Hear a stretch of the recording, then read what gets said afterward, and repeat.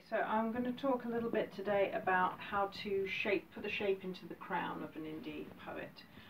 The flange on the brim has been done on the back here, and all I have to do really is snap down the front. I'm going to do this one without the turn, so we're going to use the inside of the hat as symmetry. We're going to be doing the pinch exactly opposite. If you want the turn, obviously you need to turn it about 25 degrees and then put your centre dent in. But for this one, this order is going out with a centre dent that's symmetrical, so it sits symmetrically on the head. So the first thing I'm going to do, this is a size 62 by the way, which is all in proportion. We're going to place it on on a flat surface. You're going to have the bow directly towards you, and it's going to be completely symmetrical, and you're going to put in the centre dent. You can adjust it underneath by putting in your and you want to see how high at the back. You're looking for about on the size 62 about 4.5, slightly higher on the front. Now when you're putting in the height of the front pinch, keep referring underneath to make sure that you've got it exactly where you want it, and have a look at how the sides aren't caving in. They're nice and straight and tall, and then using your finger just pinch in and see how you like where it's sitting. So we're going to do the front pinch first, and I'm quite happy with how that's sitting, so I'm going to pinch that all the way down for the Raiders look and get that just lightly in before I'm going to decide where I want the side dents going back as far.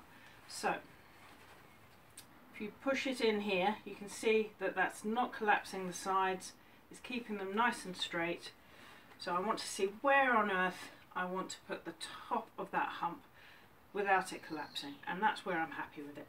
So I'm going to pinch in here, put my hands inside and brace against where I call it a cheekbone in that side.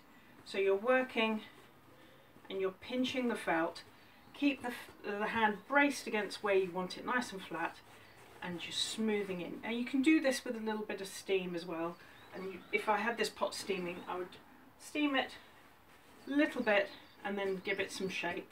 Steam it, because the steam loosens up the felt, so you're opening it up and making it malleable. So if you find some resistance on it, let it have a little bit of steam, but don't overdo it, because you'll end up with a really floppy felt because you've opened it up too much.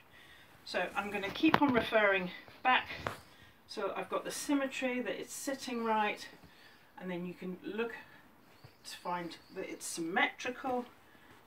Again, keep working with one hand inside, one hand on the outside, and just smooth it in and just gradually build up.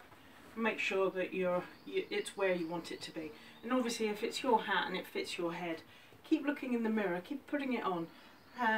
Use the mirror as a reference guide. And with the centre dent, just put your hand inside, just work it the way you want to be.